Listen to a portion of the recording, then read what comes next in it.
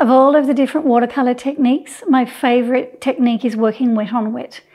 In this video, I'll show you how I use this technique to paint this little duck.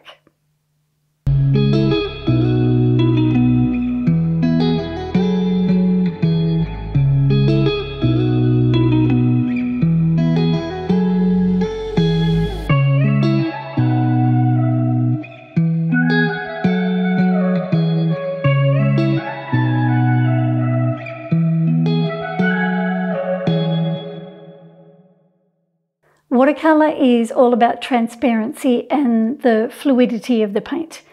If you want to improve your watercolor paintings, you need to understand how to control the amount of water and pigment on your brush and paper. And one technique you'll need to practice is painting wet on wet. Painting wet on wet is a technique where you apply wet paint to wet paper. When you do that, the paint spreads and blends more easily, creating soft edges and organic shapes. I use the wet on wet technique on every single painting I do, and it's one of the reasons why I love painting in watercolor so much. It allows me to blend the colors on the paper. When you apply the paint to the wet surface, you can be more expressive, and sometimes, if you allow it to, the painting will paint itself. The paint and water reacting on the paper together will often give you results that you couldn't achieve if you tried. When you work wet on wet, you allow the paint to flow and mix on the paper. You give up your control to the medium, and it can often lead to unexpected and exciting results. With this duck painting, most of it was worked wet on wet. I used only 3 Winsor & Newton colours: French ultramarine, burnt sienna and Indian yellow. And I used Arches hot press watercolour paper. This is the reference photo that I used for the painting. I took it myself a few years ago. I was attracted to the way the sun casts those dramatic shadows on the bird, and I loved the calm water and the clear reflection of the duck. I masked off the white areas of the duck before I started, and then I used my large hake brush to wet the paper. I wet it all over, including the duck itself. When I paint the water in, I want the colour I use to wash over the duck as well, just to tie everything together and to prevent the need of having to join up hard edges where the water meets the bird.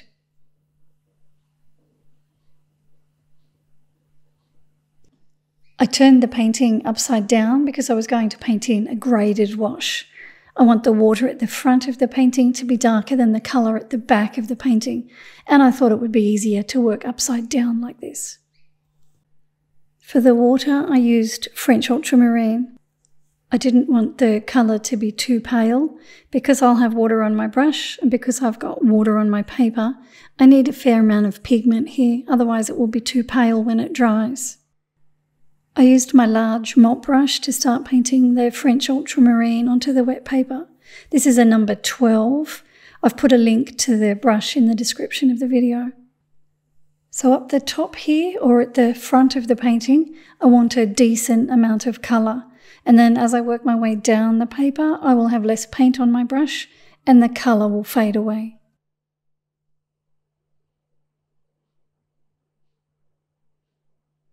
Painting loosely over the top of the duck as well, and that will avoid any hard edges from forming around the edge of the duck, and it'll make it easier for me to paint the duck in.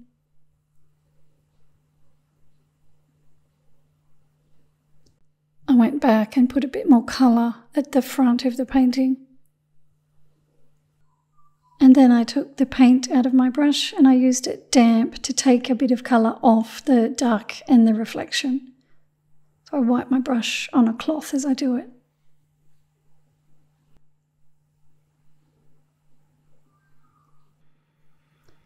I turned my painting back around the right way and I waited until it had dried. Here I'm re-wetting it gently with some more clean water. I mixed a green from Indian yellow and French ultramarine, and I started to wash on some movement or ripples in the water. The water was really calm, so there wasn't a lot I could do with it. So I had to exploit what I saw on the reference photo a bit. Just working wet on wet here, leaving the blue showing in some areas. You can see the beautiful granulation that the French ultramarine is giving me as well.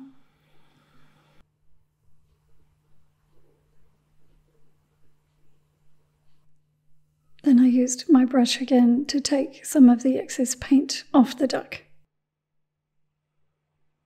When everything was dry, I used my number 2 mop brush to paint some water onto the body and the back of the duck. I wanted to wash in a light colour here. I mixed a little bit of French ultramarine into my burnt sienna to dull it slightly, and then I painted a light wash of that over the wet area.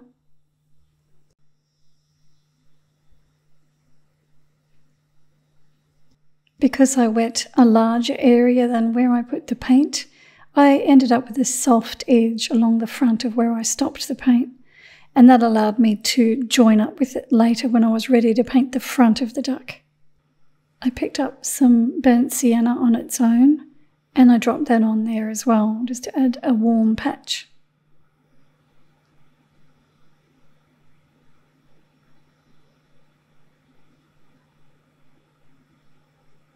I ended up taking that burnt sienna over onto the front of the duck, but that area is dry. I didn't wet the paper all the way over there. So what I have to do is take the paint out of my brush and soften the paint edge at the front there. So I don't want a hard edge there. I mixed a bit more burnt sienna into French ultramarine to deepen the colour slightly, and I painted that there as well while it was wet. And then I allowed that area to dry before I moved on. When it was dry, I wet the front of the duck and the head, and I painted on a darker version of the burnt sienna and French ultramarine mixture, just onto the wet paper. I also increased that area of burnt sienna on the front of the bird. You can see the 2 colours are blending there together because the paper's wet. All I have to do is put the paint basically where I want it on the duck, and then the water on the paper and the paint blend the edges together by themselves. I don't really have to do anything at all.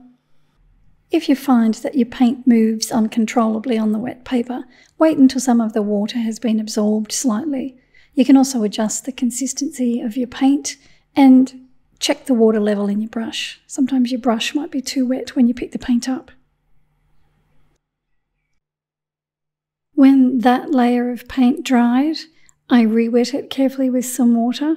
I mixed some more burnt sienna with French ultramarine, really dark this time, and I painted that onto the darkest areas of the duck.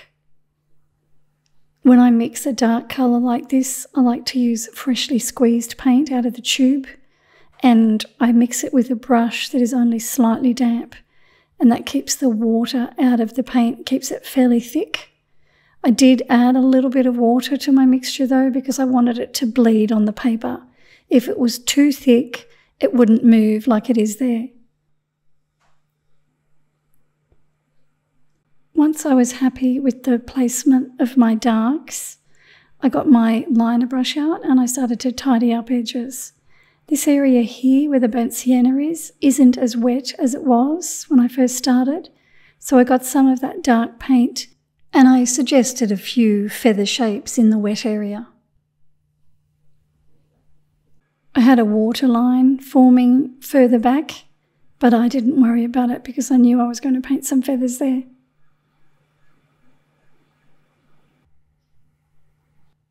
On a whim, I decided to sprinkle a little bit of salt into that wet paint to see if I could get some texture there.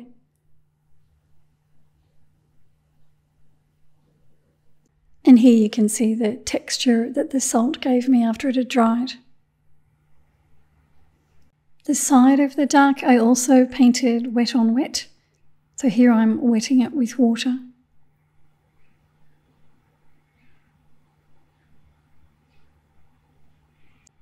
I used a mixture of burnt sienna and French ultramarine again, And I started to add a few darker areas on the side. I left some of the lighter underwash showing in places. I didn't completely cover it with this new layer. And here, as I paint, I try to suggest a few feather shapes as well.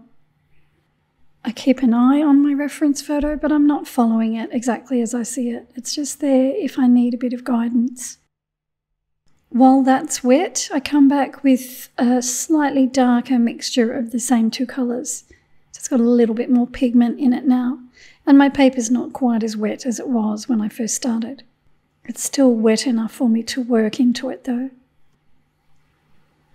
And then I warmed my paint mixture up with a bit more burnt sienna this time. I'm still working on the wet paper, but you can see that the paint isn't spreading as much because my paper's not as wet as it was. It's tending to sit where I put it, but it's still giving me those soft edges that I'm looking for. I got my little zero rigger brush then, and I added some of the dark mixture along the bottom where the waterline is. And I allowed that to bleed up over the surface of the duck as well. And then I used that brush to suggest a few more finer feathers. I will make a full-length tutorial of this painting for my Patreon site where I don't skip over anything. So join us there if you'd like to paint this little duck along with me.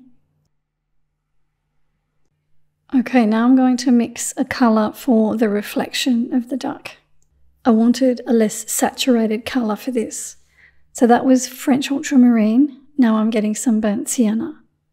These are the two colours that I've used on the duck.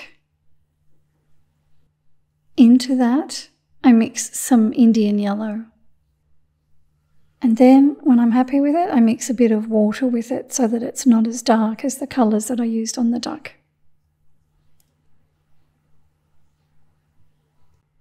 I also mixed some grey from burnt sienna and French ultramarine. This is more of a 50-50 mixture of the two colours. When I painted in the reflection, I also painted this on wet paper. So here I'm wetting the paper with some clean water. I didn't paint it all in at once because I knew it would dry before I got to finish the section that I was painting on. So I painted in this section here, right near the duck first. I took the water further than where I'll be putting the paint. And that way, where the paint finishes, I'll have a soft edge and I'll be able to join up with it later. With my wet brush, I pick up some of that colour I mixed and I start to paint that onto the wet paper here.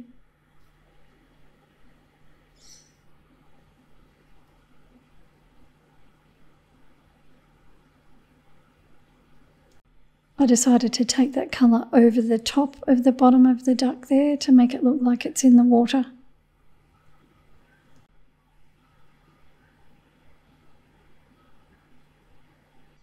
I'm only going to work on that section just there for now.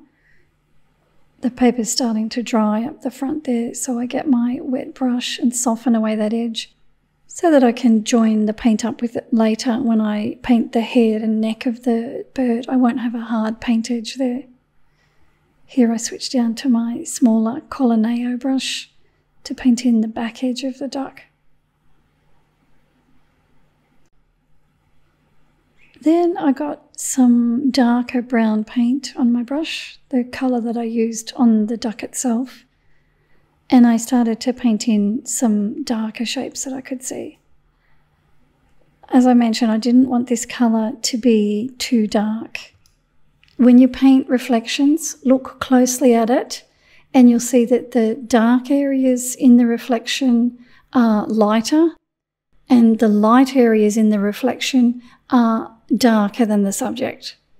So these dark areas aren't as dark as the dark areas on the duck, and the light area, so that little area at the back where the white of the underside of the tail is, it will need to be darker in the reflection.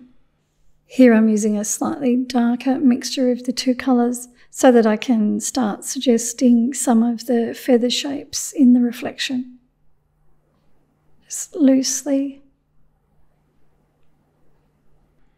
As I continue to work on the wet surface, the water starts to absorb into the paper, so when I put the paint on, it doesn't spread as far. I can start to add a little bit more detail.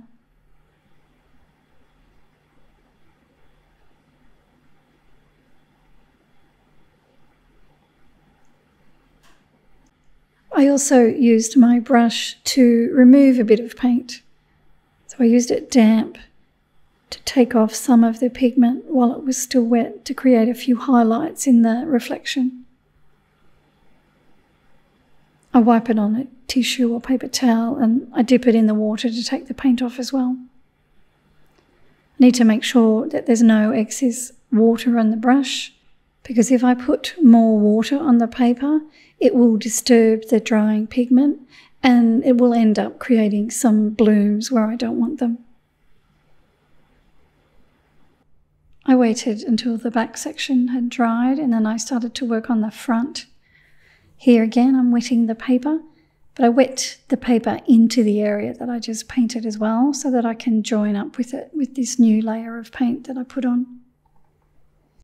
I start with my mixture of paint that has the Indian yellow mixed into it. I smoothed away that edge where this layer is meeting the last section that I just painted. Here I'm going to paint a little bit more pigment right near the duck in the water. As the reflection moves away from the duck, it becomes lighter in colour. So here near the duck, I need to make it slightly darker. And again, here I start to paint in some of the reflections. I can see the edge of the wing reflected in the water there, so that's what I'm painting in there. I can also see the warmer area on the neck, so I paint that in as well. And I also use my little rigger brush here to reflect some of those feathers that I can see.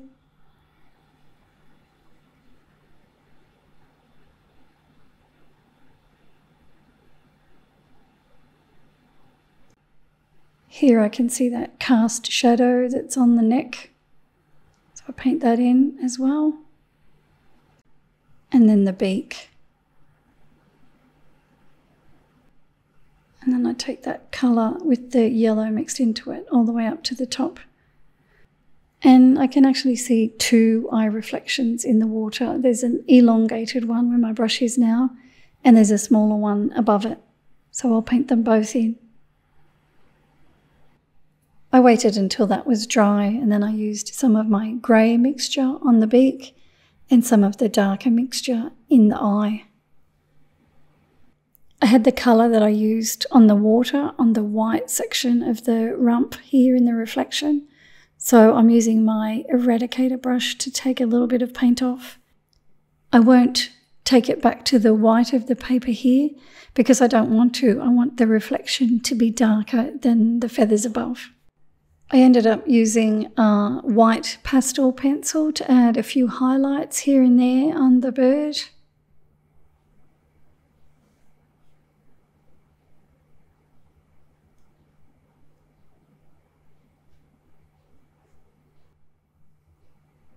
And I also darkened some areas along the waterline.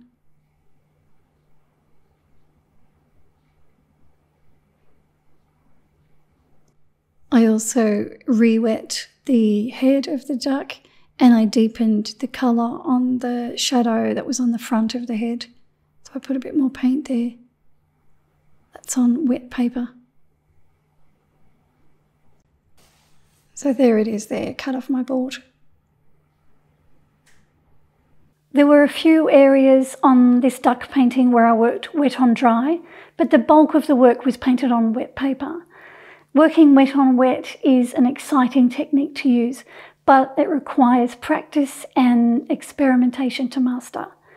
You have to be aware of the amount of water on the paper, in your brush and in your paint mixture. Adjust the degree of water in those things if it's not working the way you want it to.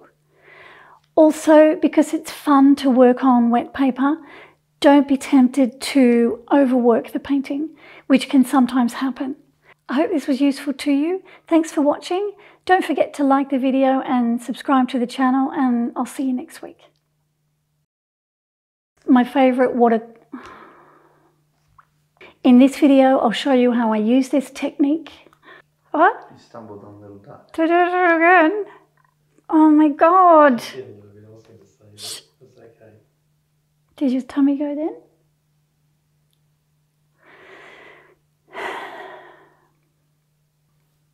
Should I do it again, Carl? Right, do what again? The last bit. Sure. The whole lot? Last bit. Which? Just that last bit? Okay.